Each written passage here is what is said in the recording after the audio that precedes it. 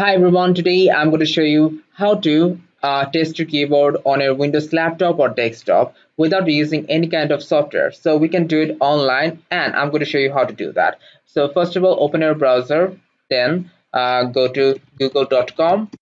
After you have gone to google.com, type in keyboard tester. Now you can see a lot of results here, but we want the one from orbit.com, iorbit.com, this one here. So I'm going to click here.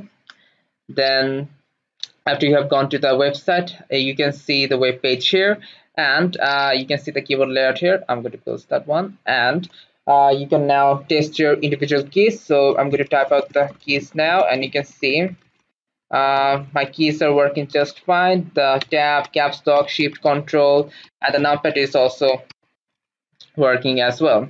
So using this method, you can test your keyboard to find out any kind of flaws or to see them if they're working fine. So that's how you can test your keyboard. And thank you everyone for watching this video. And if you think this video was helpful to you, please subscribe to our channel and also like this video. And I will see you in the next video. Goodbye.